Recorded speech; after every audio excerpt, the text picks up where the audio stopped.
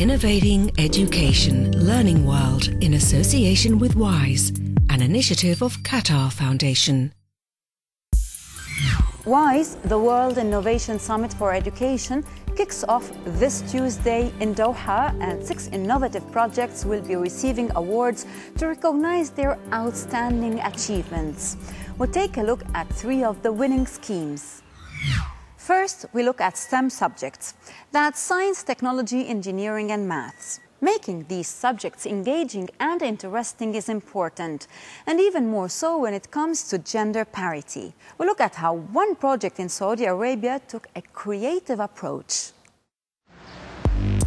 Khobar, eastern Saudi Arabia, where there are the largest oil wells and refineries. Now the country's natural resource is helping to boost learning. Aramco, the kingdom's leading petroleum production company, has collaborated with the Ministry of Education, targeting 50,000 students, with a program called ITHRA Youth. It's designed to educate students and involve them in scientific experiments in a fun environment. The idea behind the programme is to enrich students' knowledge because the traditional methods limit students' way of thinking, while ITHRA makes students think in a creative way, think outside the box. Every week, a group of trainers visit 2 public schools for boys and girls separately in different parts of the kingdom. iSpark is one of many of their workshops in this secondary school in Ras Tanura. The instructors aim to build a kind of emotional connection between students and STEMs by using student-centred models of education and inspiring hands-on experience. Other workshops are I Discover, I Wonder, I Broadcast and I Read. We hope that the students use this experience in their schools so that we can build citizenship concepts. Since we launched the programme last year, we've reached 15,000. These students are deciphering DNA. We have learned about DNA and its spiral shape at school in textbooks only. Here we got a deeper understanding of it. Now I know it better. Programming robotics to carry out orders for energy savings and eco-friendly cities are what the programme Ideal Cities likes to promote. But it is not only about hard sciences. Encouraging reading is also important here. One of ITHRA's initiatives is I Read. It's a celebration of those who love reading. It gives people a chance to speak on stage about a book that's changed their lives and explain how it's done that. And building bridges is another exciting experience for those passionate about engineering. The trainers are building for the future too, and by 2020, ITHRA aims to inspire 2 million young people. Making subjects attractive is a positive move, but how about making education as a whole attractive? Not just to straight-A students, but to those who drop out prematurely. Turning the tide is not an easy task, but one project has made a difference. Let's see how. Scarborough is just 20 minutes out of Toronto, but it might as well be on the moon with its desolate landscape. Low-income buildings, only one school. Nothing is walking distance, and the $2.50 bus ticket is too expensive for the struggling families of this multicultural neighbourhood. Richie is 16, his brother Dave is 9. Their family moved from Guyana to Canada 8 years ago in search of new opportunities, but since then has struggled with poverty and language barriers. When he was 13, Richie was about to drop out of school. I didn't really care about school. It was just whatever to me. My friends, we used to skip class because we didn't really care about school. Yeah, that's the kind of kid I was back then. That year, his mother got a letter from a community-based association, Pathways. They were offering free tutoring and even a bus ticket to school. In a few years, Dave saw his brother change. My brother was like a friend. At first, he was skipping school and phone calls coming home and saying that he was yelling back to the teacher or skipping. And now he doesn't get phone calls or skip school or yell back to the teacher. Key figure in the Pathways programme is the student parent support worker. Richard is more than a teacher or a tutor. You do build a close relationship that's based on mutual trust and communication. So my students know about me beyond just my role as a student principal worker. They know about my life in certain aspects, and they share with me their lives.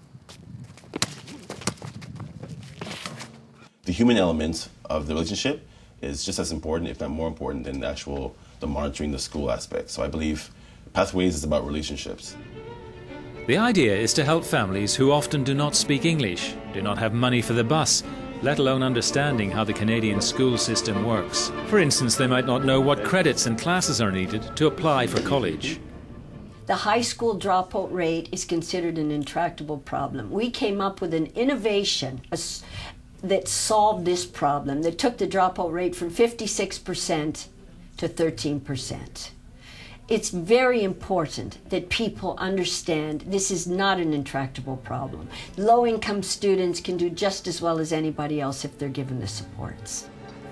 Tutors and mentors are volunteers. Their goal is not only to follow the academics and give career advice, they want to be an adult who cares for these kids. Richard's like a brother because he's always there.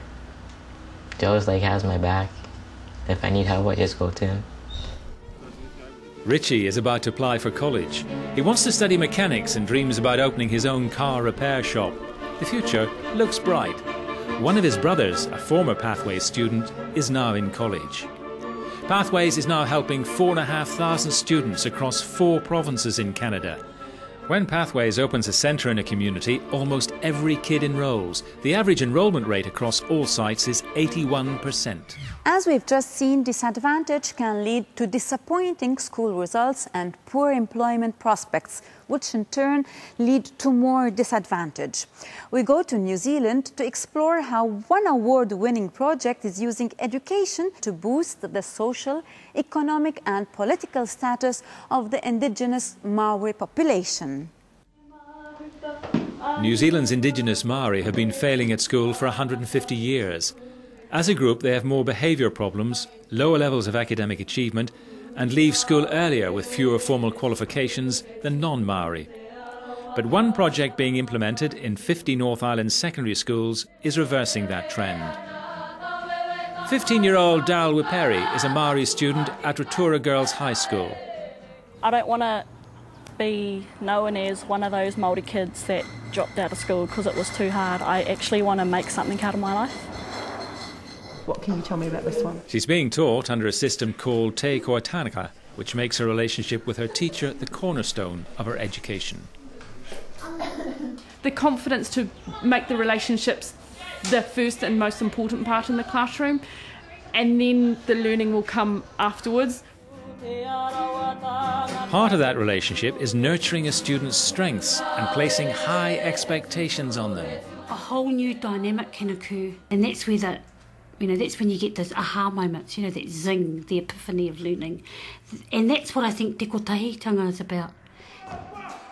Rotorua is popular with tourists for its lakes, thermal pools and sulphurous atmosphere. But behind the picture postcard views, poverty, gang crime and unemployment are high among its 20,000 Maori population. But Rotorua Boys High is also implementing Te Koatanaka, and its Maori students are closing the gap on non-Maori. 16-year-old Jack Pukata is aiming high. At the moment, I've got my eyes set on hopefully getting into foreign affairs and becoming a diplomat. How I want to do it is after high school, hopefully move on to university. If you understand that structure, like its sister school, the teachers are passionate about their students, and students are responding well. Russell Bishop devised Te Koatanaka 12 years ago, after concluding that far from Maori failing at school, schools were failing Maori because they weren't engaging them.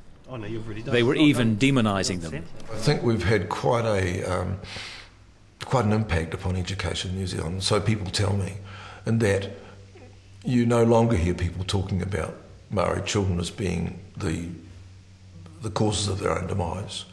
The whole deficit notion of Maori children is being challenged across the sector, and you hear a lot more about seeing Maori children as having high potential and being worthy of high expectations.